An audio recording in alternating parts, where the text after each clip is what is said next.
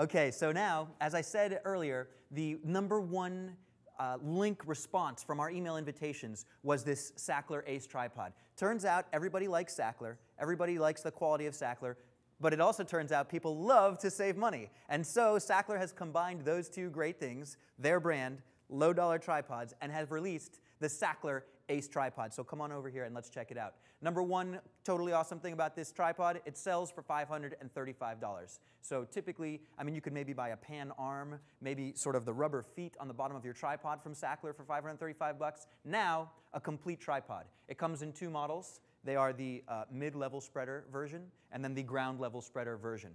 Okay? These tripods are not for every camera, though.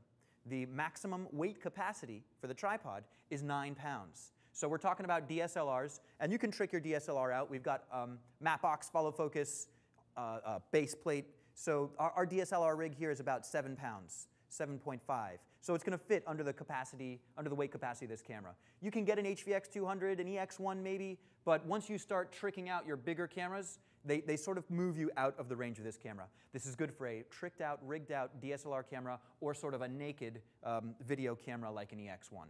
All right? Stay under the 9-pound capacity. Why do you want to stay under the 9-pound capacity? Well, for a lockdown shot where you're straight all the time, doesn't really matter. You can maybe push it over a little bit. But that's not what we use our tripods for.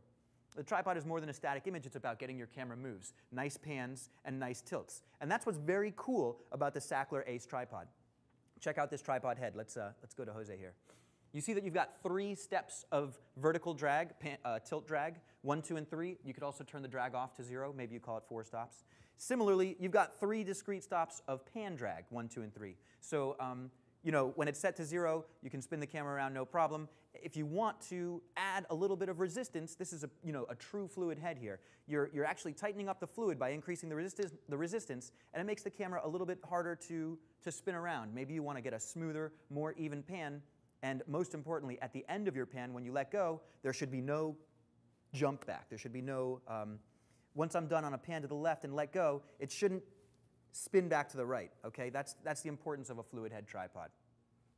Additionally, this is why we're making sure to stay under our weight balance, under the 9-pound capacity. You've got 6 steps of counterbalance here, all right? So counterbalance is slightly different than tilt drag. Tilt drag is going to add resistance so that it's a little bit slower to tilt up or down, but counterbalance, let's unlock the tilt here.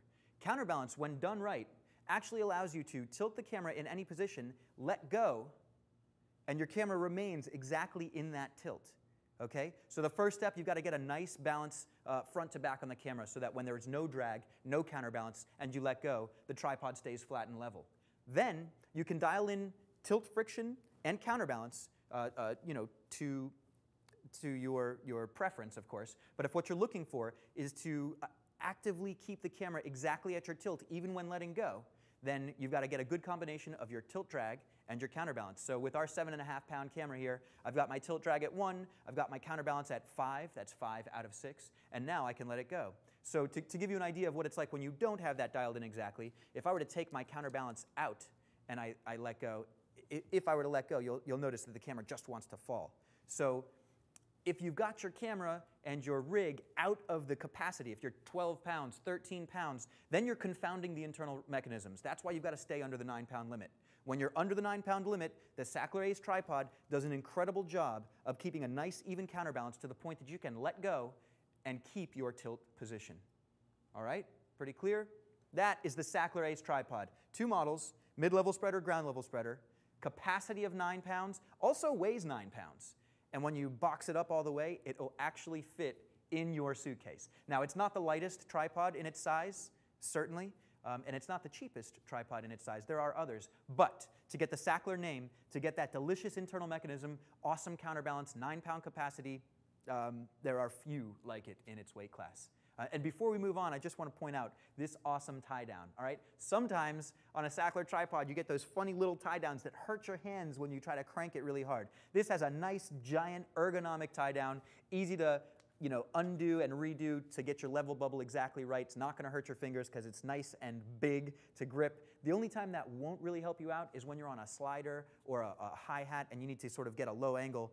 Sometimes those 75mm bowls are very close to the bottom of the hi-hat, and you can't really fit a gigantic tie down in there. Maybe you want to get a spare backup that will hurt your hands. All right? So now we're going to turn to Miss Debbie with a question coming in from the internet. Okay, this goes back to when you were talking to Andy. Okay. Mariano, watching from Buenos Aires, Argentina, does motion graphics, and when working on Apple ProRes, even best quality of Apple ProRes, the high colors look jittery on the border. Is that common? All right, Mariano, thank you for watching the show all the way from Buenos Aires. We really appreciate it. Thank you for your question. So it sounds like Mario's having a little difficulty even at ProRes. Are you using, can we ask, are you using 444? ProRes 444? I'll let you know. Okay, if he comes back in, let us know. So when you're doing really critical graphic stuff, you might not even want to use a compressed codec. You might want to use something like Cineform's uncompressed codec, or you know, some. Yes, 444. Okay, you are using 444. So you're really doing the best you can to remove all the jitter from there. Mariano, I don't have the answer to this question, but I'll be happy to take it to Mr. Andy Shipsides, and next month we'll get you an answer to your question. Thank you very much for tuning in. We're sorry we couldn't get to that one, but we will have an answer for you.